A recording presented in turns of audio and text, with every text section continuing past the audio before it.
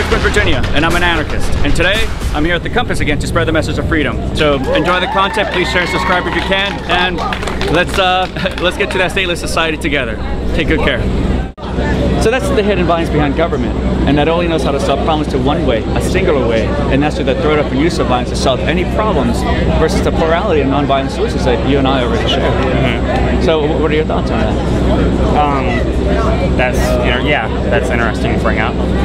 So you realize the hidden truth of what government is that they have a monopoly on these services that they force upon us, and they're not really forced to accept them, but we're forced to pay for them, right? Mm-hmm. Like they have a monopoly on courts, they have a monopoly on judges, on security, on roads, on schools. You can't opt out, cancel your payment, or unsubscribe, or like have the freedom to compete and provide a better service that's not going to be harmful and abusive to the consumer. Forced monopoly. Yeah, they are, right? And people are like, I'm against monopolies. Great, so let's be against the biggest monopoly that exists, right? Yeah, I get you. Yeah, so we can still have security, we can still have roads, we can still have all these wonderful things, but in a voluntary interaction, right? Mm-hmm. And the way it's like, well, and have the freedom to compete, right? Because anytime you have a monopoly on anything, the cost of that always rises, and the quality of that always goes down.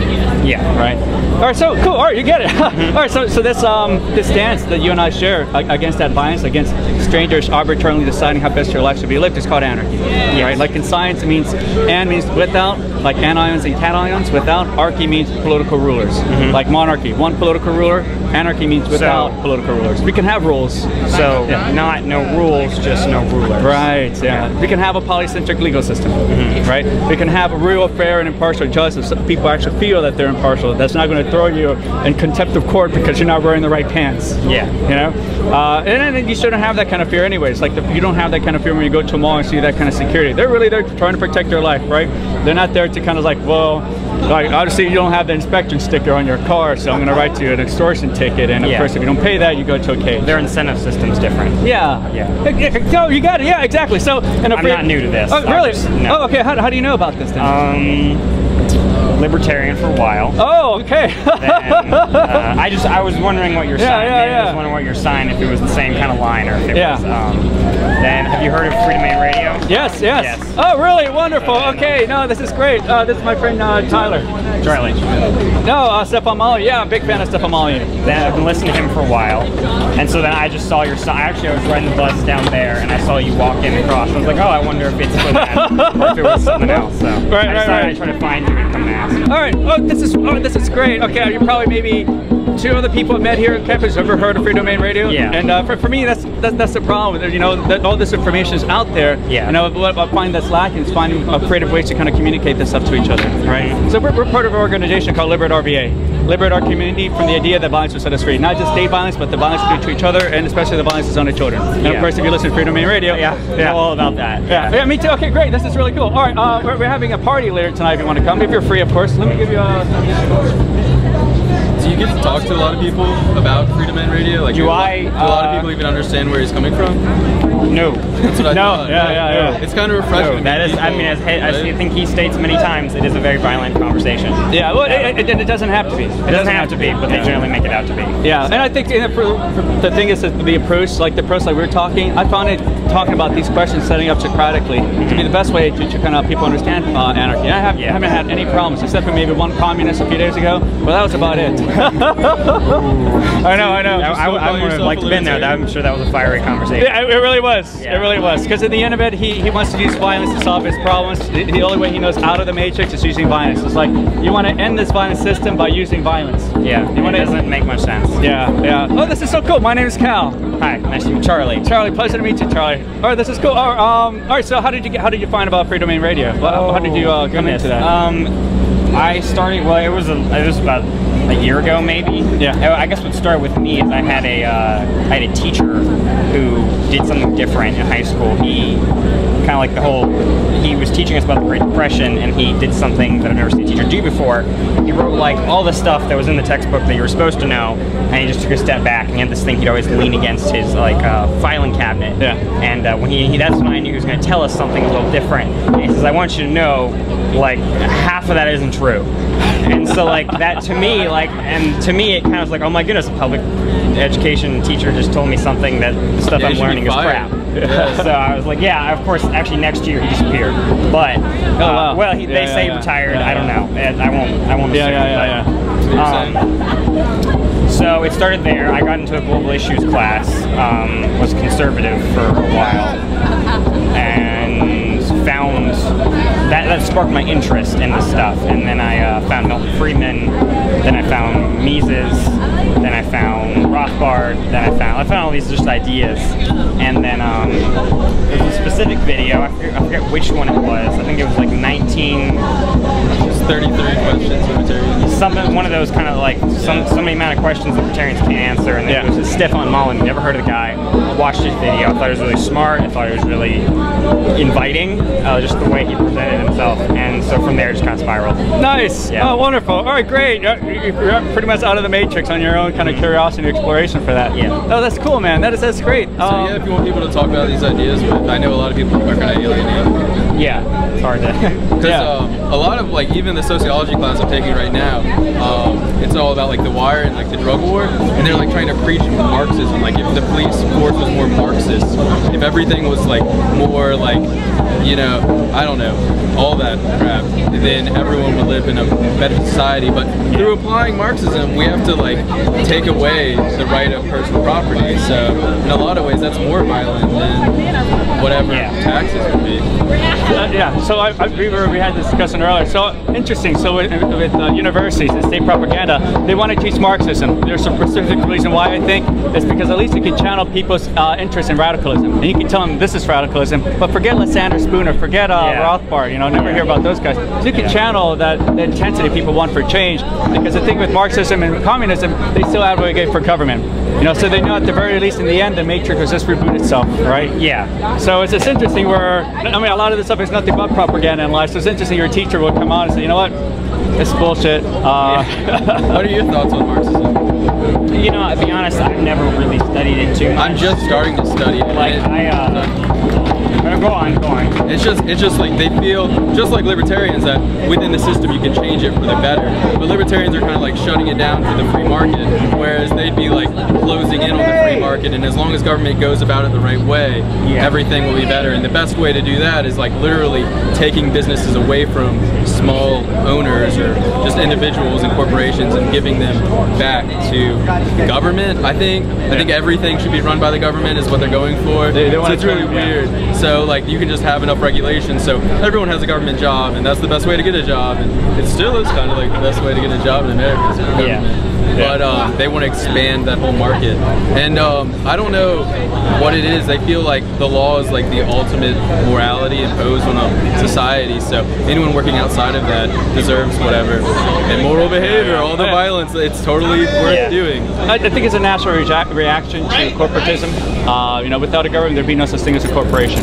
Yeah, it's just a piece of paper that allows them to escape personal liability and responsibility. So a lot of this action that people have, I think, is misdirected towards corporations to distract them from the source, and that's the Leviathan. You know, that's government, right? The corporation are like the little tiny feeder fish that feed off the scraps. They mean well. It's just like you said, the intention's in the wrong place. Yeah, and then that's all in the school books. We have to regulate it, thinking that's the answer. It's like, no, government created this problem in the first place. You know.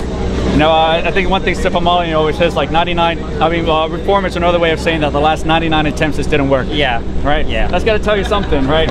As a regular business, if this was able to compete in a free market, they would have collapsed and go into bankrupt, right? So they'd be gone within. They'd be gone. Lawsuits that it filed within everything. Yeah. So what's your major, man? Mechanical engineering. Awesome. Nice. All right, something objective. Good. What do you think of SEED? With what? The SEED program they got going on? I do not know what that is. Pretty much all the engineering guys like work together to make like innovative, different ways to go about the market. They promote them with the School of Business. So like if you had an invention you want to come up with, never mind then. Like if you don't, I don't want to. No, go on. It's okay. So yeah, I think they're having a barbecue tomorrow. If you went to the Sovo Fair, you know. So yeah, there's plenty of student organizations that you can work within VCU to kind of do your own thing. I mean, I don't know. Have you thought about inventing anything? Actually, but I'm not telling. Well, again, like they wouldn't take your idea; they just help market it. I know. Yeah. Whatever you. Cool. Oh, that's good. That's good. I hope you can make it out to the party, man. We have a lot of fun. Yeah, this is great then.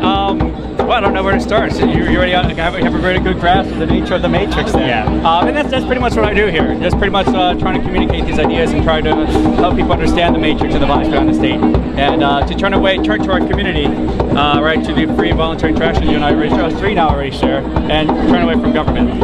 Right. And you know, it's kind of working in Detroit. You hear like what's going on in Detroit. Oh yeah. Yeah. I heard about that. So there's a bankruptcy issue there, but there's anarchists there who are finding other solutions outside of the state. So there's other groups around the country doing this.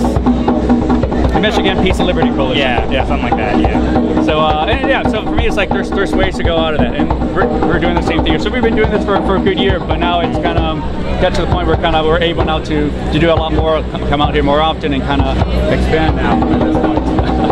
So this is great. Yeah, definitely come by if you're free. It's at 7 p.m. It's less than a 5-minute bike ride from here. There's a potluck. There's going to be a fire pit. There's going to be pretty much philosophical discussion and an after party. Okay. Do you have anything to burn? Burn like old working boards. So this is great, man. It was a pleasure to meet you then. Good to meet you too. Yeah. Government's not perfect, so it takes a little more creativity to do what they want to do without violence, and I think they just lack that creativity. Okay, I can see that. But the thing is, it's inherently even funded through that violence, because you have to steal everyone's money to fund those ideas. Like if you have a good idea, it doesn't require force, right? You actually don't have to steal everyone's money. They could just budget better, but they don't. They don't, yeah. So that's what's like. They just don't. They're not creative. Right. They don't think. Ways. Right, and they can't because they have a monopoly, right? If you have a monopoly on these services that they force us to accept, and we have to pay for it, and without competition, there's no reason for them to be creative. I mean, if people can't buy their services anymore, then they would have to think a little bit more on how to make it accessible to still make money. Right. So eventually they will have to be a little more creative than they are now, because eventually people won't be able to use what they provide. Right, and that's what happened in Detroit.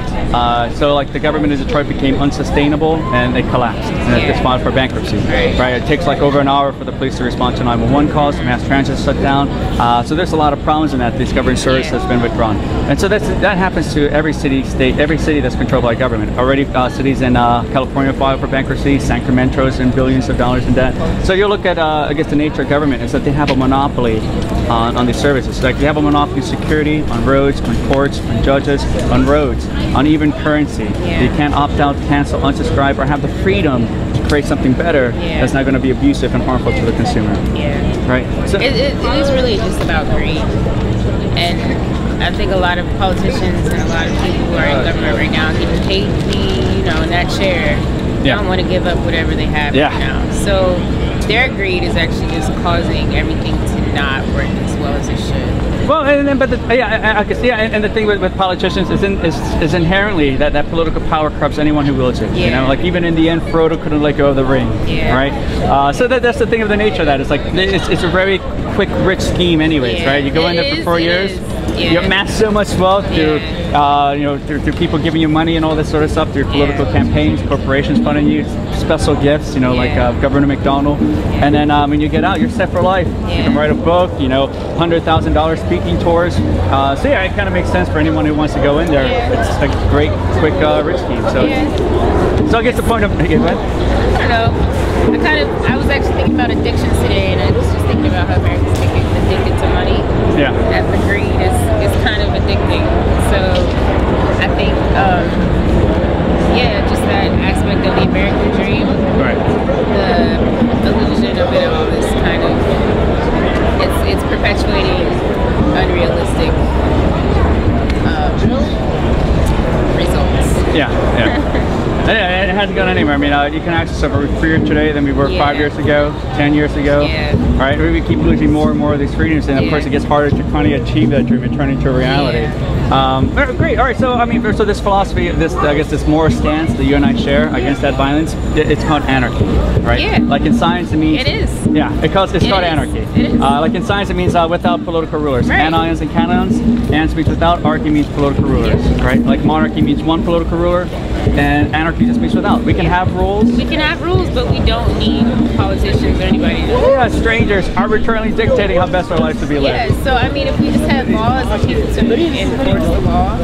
That's really what all it is. Yeah, so and that's what will happen. Without a government, you have a polycentric legal system, right? You can have communities of preference. If you don't like cannabis, great. I won't force it to do that what you don't want to use to put in your own body. Yeah, exactly. You can move to another part. You can live in different communities. You can have an apartment building complex that's 420 friendly. One across the street that's not, right? Whatever the rules are dictated on this property, right? All right, perfect. Yeah, all right. So, well, let me give you some pamphlets then. Here's Anarchy pamphlet. Right. You got it right on. Just got a book about anarchy. Really? Yeah. Oh, what kind of book? What are they talking about? It was actually just all about anarchism. Yeah? All right, cool, great. This is good. So we pass out peaceful parenting pamphlets too, and we're having a freedom gathering later this evening if you're open to read to that. So it's like potluck, philosophical discussion. Pretty much just turning to our community and turning away from those political rulers. Okay. Yeah? All right, cool. My name is Cal, by the way. Ariel. Ariel. Pleasure to meet you, Ariel.